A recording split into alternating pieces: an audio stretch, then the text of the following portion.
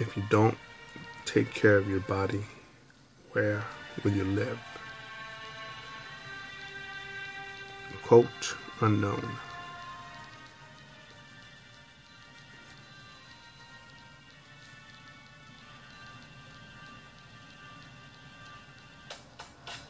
I think that's an excellent question. If you don't take care of your body, where would you live? And special dedication to all the fat, lazy, fucking slimy walrus motherfuckers out there. I'm trying to lose weight. I really want to live. I want to live with my kids. Fat motherfuckers, fat diabetic motherfuckers, fat diabetic motherfuckers that smoke.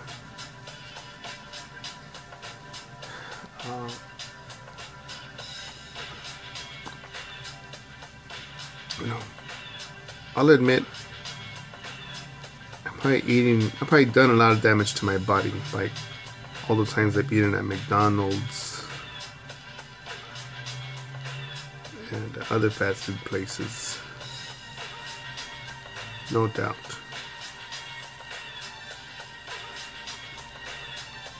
Was it coronary heart disease?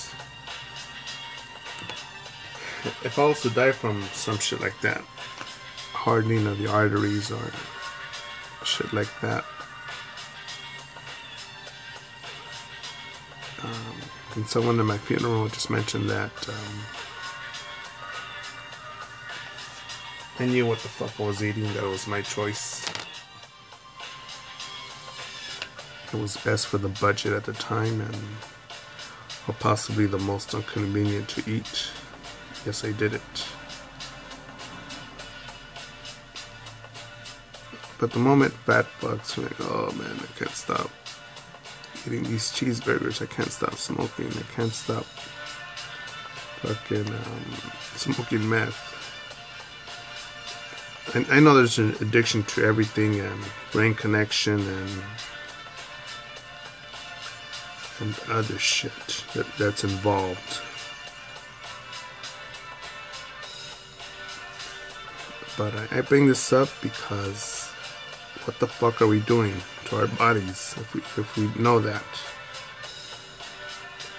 It's not a miracle. It's not even something to...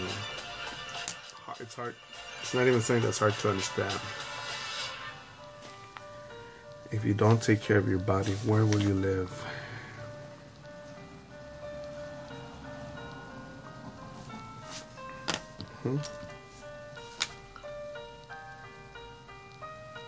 Unless someone out there has, you know, that RoboCop Part 2, where the dude transfers his mind, or his brain is transferred to a fucking robot.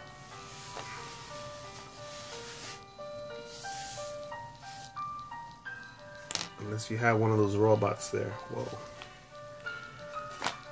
you're fucked.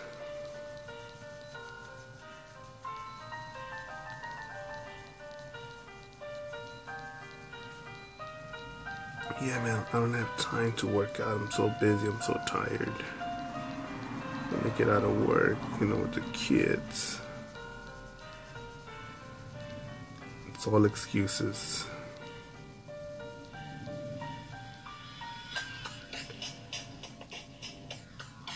You know, as far as I know, productive people that don't make excuses, they don't have time machines. They don't go back in time and let me do the day over again. They go on with it. And it's about making choices, seeing what's important to you, and that's different for everybody else. And I'm guessing that I could have possibly achieve 15, 16, 17% body fat, cut the carbs, increase the cardio, and fuck off drawing, creating, traveling, all this other shit. No doubt I could do that.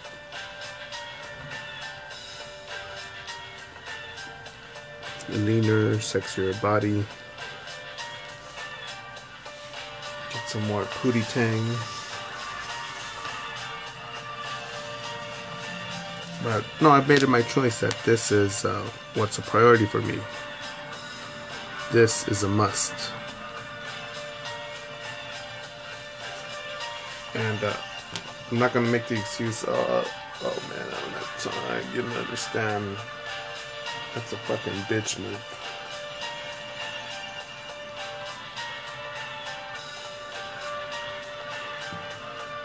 And I'm pretty sure I'm not the only motherfucker that gets annoyed by such words.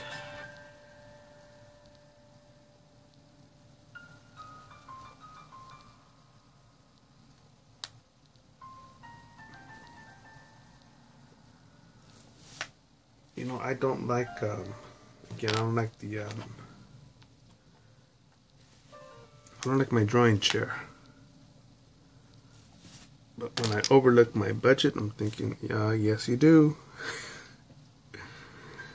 You like it enough that you need to keep on working with it.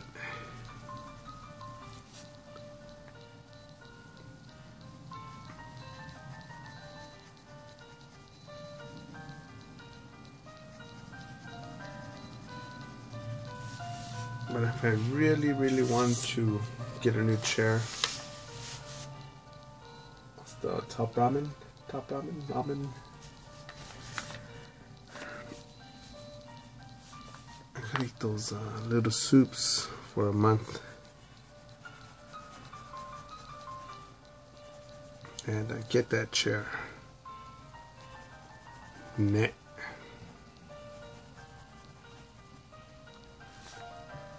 I'm good.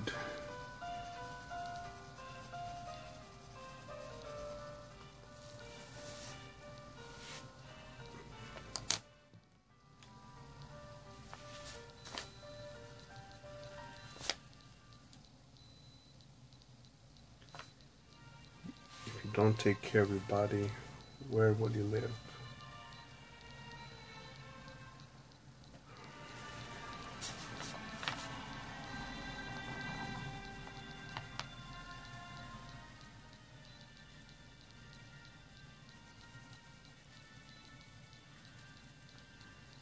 And even people with drug addictions. Nope, I didn't. I recommended someone cold turkey.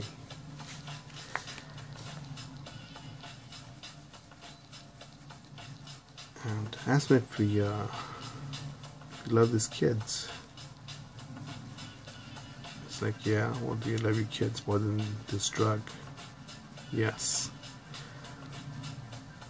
Simply acknowledging that, I believe you could, for me, it's as simple as that's how you can move forward.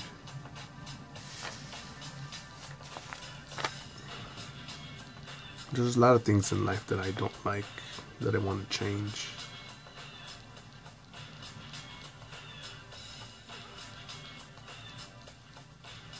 And to me, it's pointless to complain.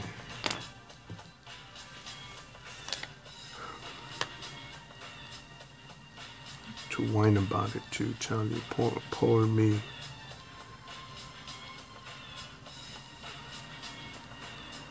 Which comedian was it that in America's not like Africa, where you have a problem with starvation and hunger.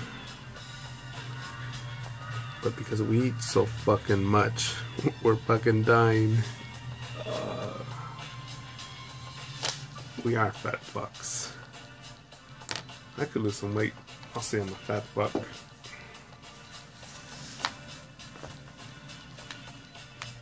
But I'm not complaining about, oh my god,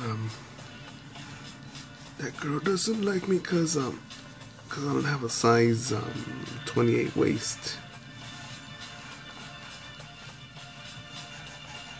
Oh man, she likes that dude with bigger shoulders, cleaner cut. Oh my god. He's got veneers on his teeth. Oh my god, I hate him. I hate him very much.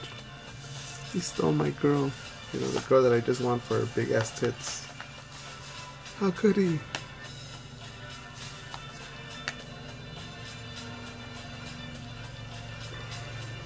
Work with what you've got. Don't just look at your resources. Be resourceful, man.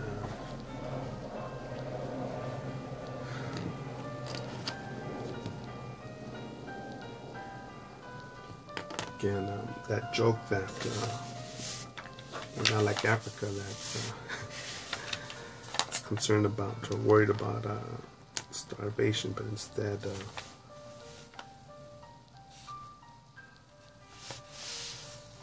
worried about overeating, man. How pathetic does that sound? Imagine to the starving people of North Korea, Africa. No, but it's luck, you know. Pretty much where you're born and perspective. But if you're able to click on this fucking video, you're able to click on other videos to get more insight on other things, to grow, man. I recently learned this from Jocko. You know, to realize how much of a dumb motherfucker you are, or how ignorant you are. And he said it in more tactful words, like how much there is to learn and to pursue it. Wow, man. Wow, those are some fucking incredible words. Incredible fucking words, man. Shit, man. How much shit can I learn to draw more stuff, better my technique, clean up my technique, speed up my technique? And all I have to do is just just search it on YouTube. Go online.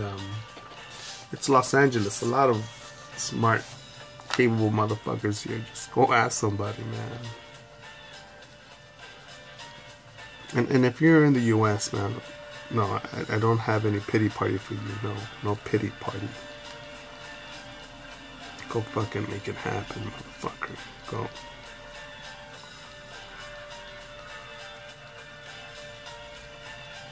Go do that.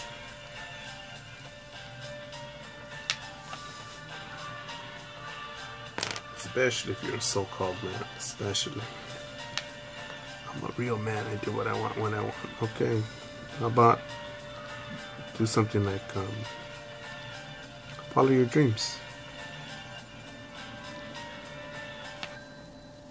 You know what you want, how you want it, let you go get it.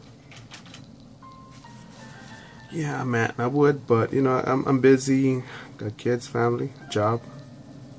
What do you know about that? And I've learned that my body can work in 127-degree weather in outlaw country with no contacts and going off basic instinct, my word, and GPS, and I still made a buck and was profitable. That's what I know, and that's what I think I know, man. There's still so much more to discover, man.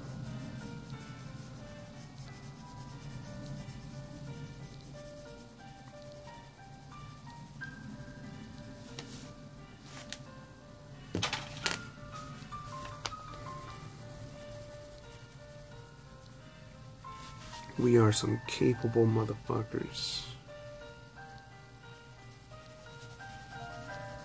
Capable.